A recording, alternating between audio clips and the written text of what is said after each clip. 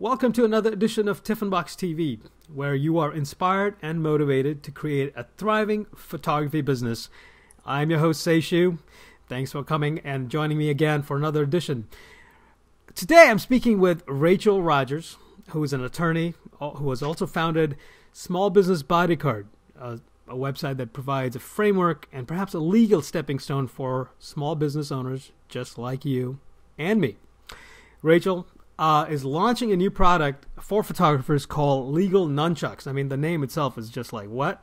So I had to ask her on the show, and I said, Rachel, let's talk a little bit about Legal Nunchucks and Small Business Bodyguard. And she was like, yeah, let's do it. So Rachel, thanks for joining me again. Thank you so much for having me. I'm excited to talk to you. It's an interesting world we live in these days. We are creative people as photographers, but we are as business people, we are somewhat isolated. Yes. We don't tend to think of all the other things that we need to think of. And one of the things, in addition to accounting, which most photographers probably will tell you they hate, yes, it's the legal stuff. Totally. Right? The legal stuff always is in the back burner.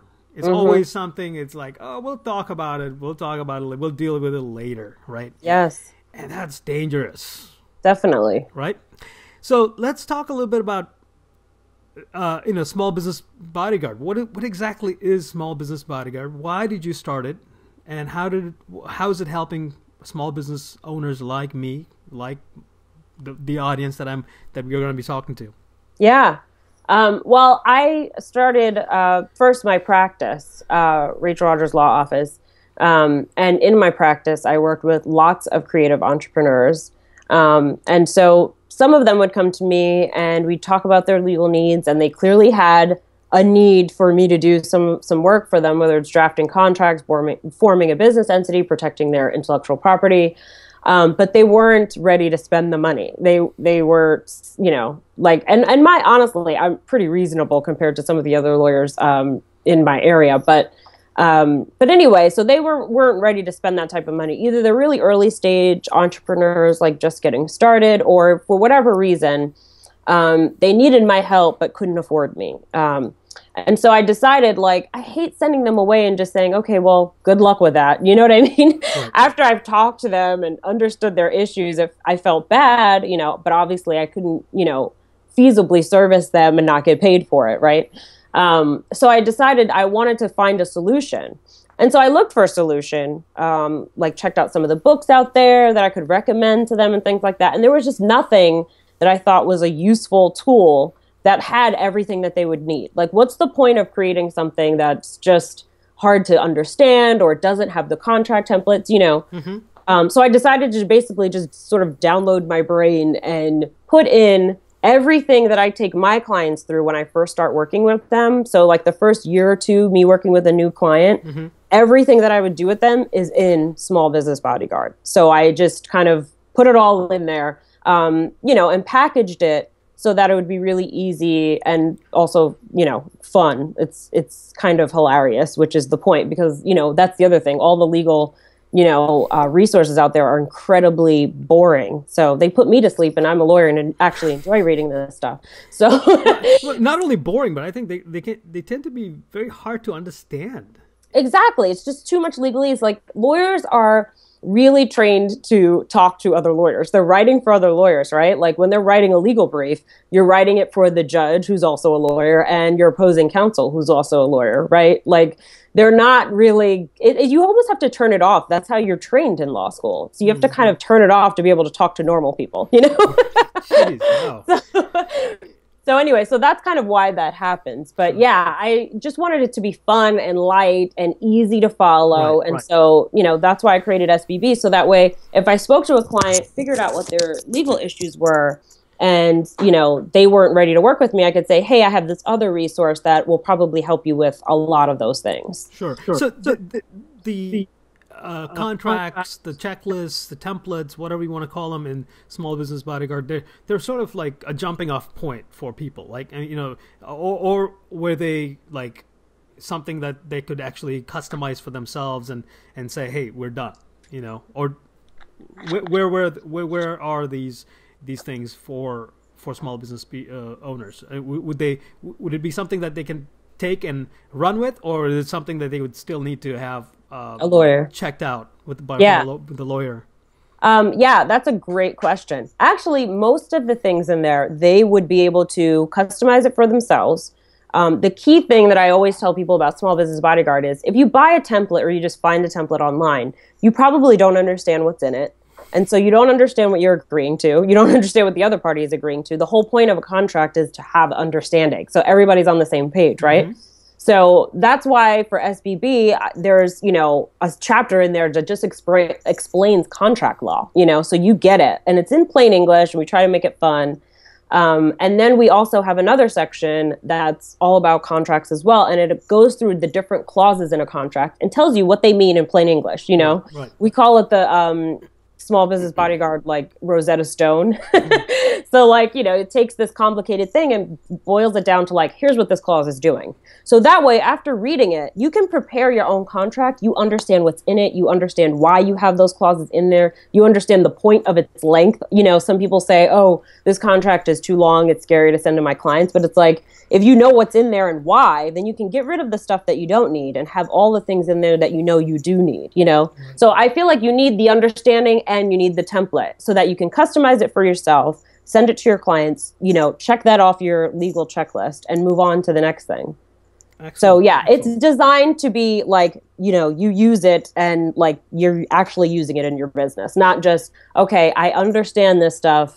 Now I need a lawyer to take action on it. No, the point is that it's supposed to take the place of needing a lawyer. Now, there are some things that you do need a lawyer for that are just too complex for me to boil down and make it simple. Mm-hmm. And so for those things, we flag it so So for one example, if you're in a business with multiple business owners and not husband and wife either, if you've got multiple founders, mm-hmm. you're dealing with different households involved. Mm-hmm. That's more complicated, and that's something that you should get a lawyer involved to create an agreement between the parties so nothing goes wrong, between the founders. So there are certain situations which don't affect every small business, but some that we always flag it for you and tell you, hey, this is the type of thing that you really do need a lawyer. Like if you wanted a patent, patents are definitely, just get a lawyer. There's just no way around it. Gotcha. Okay. So let's talk a little bit about this new thing that you're just about to launch called Legal Nunchucks for photographers. Yes. Once since you've already have Small Business Bodyguard, what purpose does Legal Nunchucks serve? And is it really only meant for photographers? Yes. So after we launched Small Business Bodyguard, the response was kind of incredible. I was just shocked at the response that we got. So we have a lot of small businesses in there, a lot of creative entrepreneurs, and a lot of photographers specifically that are using the product. And so some of the questions that we get, everyone tells us they love it, which is awesome. But there are some questions that we get that are industry specific, whether it's the photography business or filmmakers, life coaches. We've gotten industry specific. We've got a lot of doctors and, health and wellness professionals. And so they have questions specific to their industry that wouldn't make sense for SBB because it's not going to affect all entrepreneurs. But so we thought maybe we should do sort of an add-on. So that was the original idea. It's here is sort of you can upgrade your SBB to get your industry specific guide, right? And so the goal is to create Legal Nunchucks guides for a variety of industries that are, our customer base. Okay. We decided to start with photographers because, well, photographers, for one, like you were saying in your introduction, there's a lot of legal issues that affect photographers, and it's hard to keep track of it all and to create a sort of a system for it. And then also I was talking to a friend of mine, Krista Miola, who's a pro photographer. She's been doing it for 15 years or so. And we just got into a conversation about it. And she was telling me that a lot of the photographers in her audience ask questions about the legal stuff, specific to photography though. And so I said, okay, you know what? I think I'm going to create a product specifically for photographers. I'm going to start there, and then I'm going to do all these other industries. So that's sort of how it came about. Okay. What's included in Legal Nunchucks for photographers? So it covers the 10 legal mistakes that photographers make. Okay. that's how we sort of found a way to sort of simplify it a little bit. So it'll cover things like, which business entity is best for photographers. Now, we have a discussion about business entities in Small Business Bodyguard, but this discussion is specific to photographers and what photographers tend to do and what's actually best for them. We also talk about, we have a client service agreement in there that's customized for photographers. And then we talk about what should be in there that seriously affects your photography business with every client. And then we talk about, copyrighting your photos and how to protect yourself if someone's stealing your photos, what your action plan can be, how to prevent people from stealing it. Okay. So there are things like that in there. We talk about model releases, grants of rights clauses, terms and conditions for your website. So we kind of go through everything that you need to know. So the funny thing is that we didn't intend it this way, but the way that it came out is that even if you don't have SBB, as a photographer, you could purchase Legal Nunchucks for photographers, and it will take you through those first steps of getting your business together. You'll have a solid client service agreement. You'll know how to register your copyrights. There's a checklist for everything you need to do in your photography business to cover, your legal issues specific to your photography business. So it'll give you that primer. And then if you wanted more, you could go and then get SBB, if you wanted to. And then there's the other way around is true too. If you have SBB and you're a photographer and you want the industry specific stuff, you could then purchase Legal Nunchucks. So it kind of works both ways. Excellent. The question that I think most people have is what should I be doing? Where do I start? What is it that I could be doing as a photographer? What is the first thing I should do legally as a photographer? So give me an idea, give me an example something that most photographers are struggling with that you have an answer for.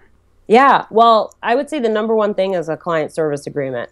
Have every single client of yours sign a client service agreement. That will eliminate like 90% of your legal issues as a photographer. Not all of them. There's still some other ones and they're still important, but I think it all starts with the way that you're working with your clients and making it really clear. What is it that you're selling? Are you selling, I've even had this confusion in my own life, hiring photographers to take pictures, of my son when he was born, right? It's about like, are you purchasing the rights to the photo, or are you purchasing a license to use the photo in a limited way? That's one of the first things that obviously has to be in the contract is the grant of rights clause and making it really clear what your client is purchasing.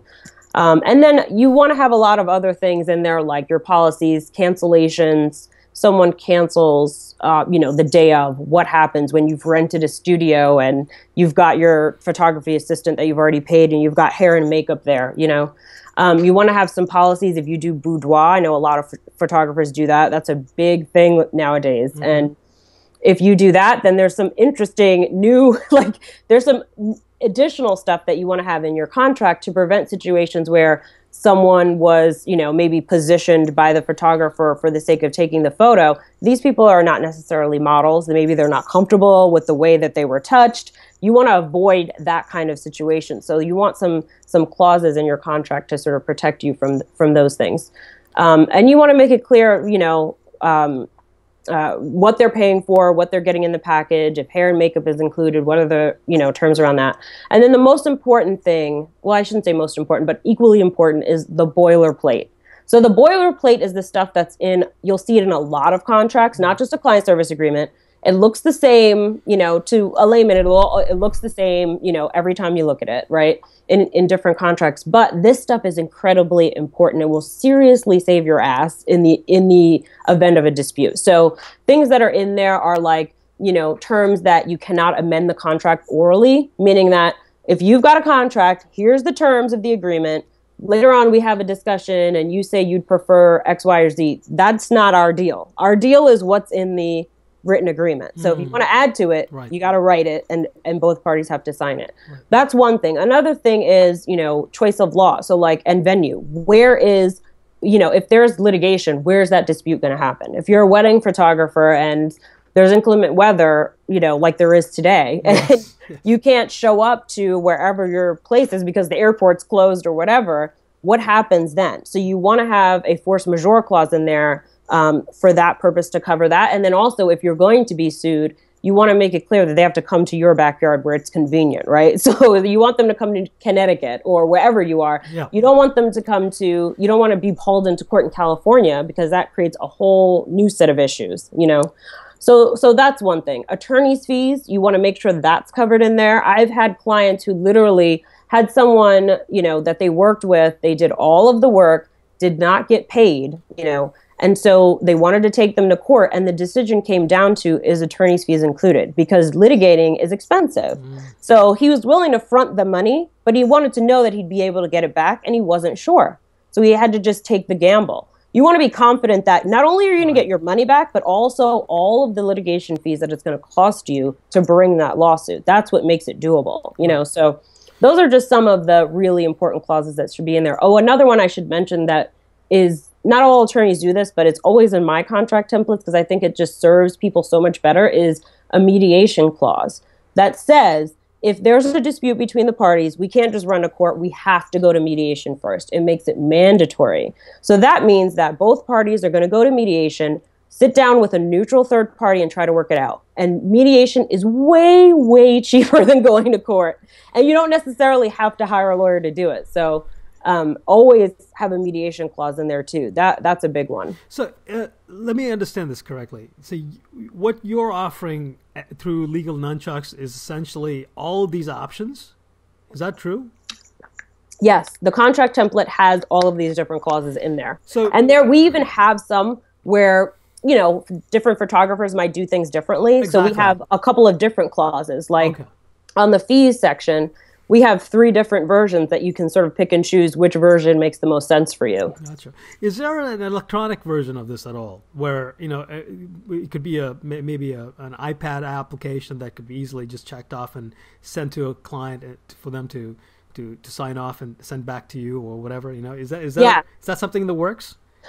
We actually don't have an app for that, but there are awesome apps for that. And we have a whole discussion about that in Legal Nunchucks, where we tell you not just how to get your contract drafted, we give you the template. So, and just so you know too, this is it's a nicely designed product, but we also have the Word version as well. So when you purchase it, you get access to the member site where you can find the Word version to all of your documents. Okay. So you can just download it, easily customize it for your business. And then what we suggest is that you upload it to HelloSign or something similar. There's also EchoSign. There are a few options. HelloSign is what I use in my business. I love that one the most. But you upload it, you know, you can send it to your, you know, client, and you'll get it signed so much faster. Because the main issue is people have to print it, sign it, scan it, put it, you know, send it back to you. And so they take forever and you never get your contract signed. The other great thing about a software like that, you know, all these different apps, is that they store them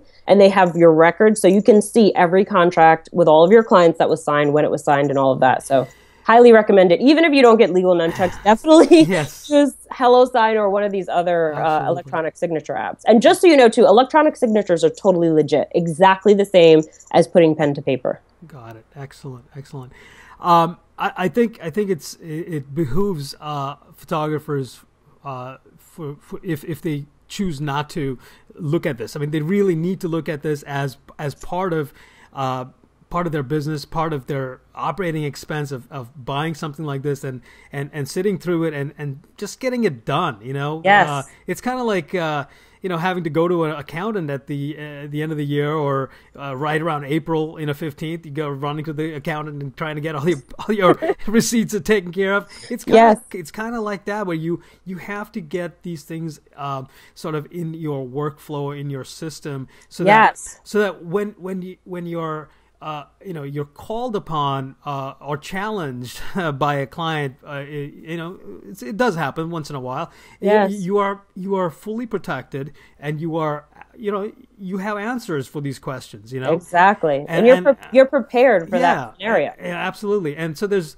it's actually a customer service thing almost, what? Yes, absolutely. Right? Because that's what I tell people. When you're, scared to send a contract to a client, don't be. Yeah. This is your way of taking care of them too. Exactly. You're saying, hey, this is what I'm going to do if I can't show up somewhere. Right. Here's my cancellation policy. You're promising them that you're actually going to deliver and telling them, look, we're agreeing to it and this is legal. You know?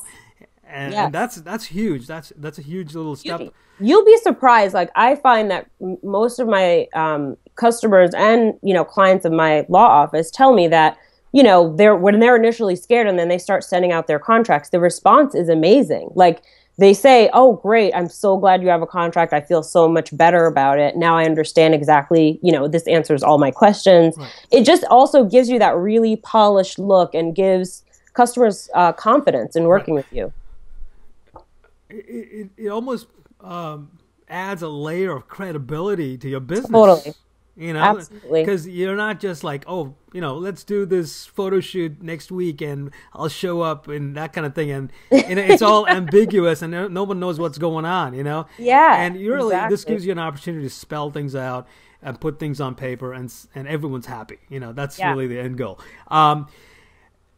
Thank you. Thank you so much for doing this. I appreciate it. I really wanted to hear from you. So what the benefits of having something like this was, and it's clear to me that this is important to do. And so I will personally use them myself. So that's a promise to you. Awesome. I love it. Rachel, thanks for joining me today. Take care. Thank you. Thank you for having me. Bye-bye. Bye.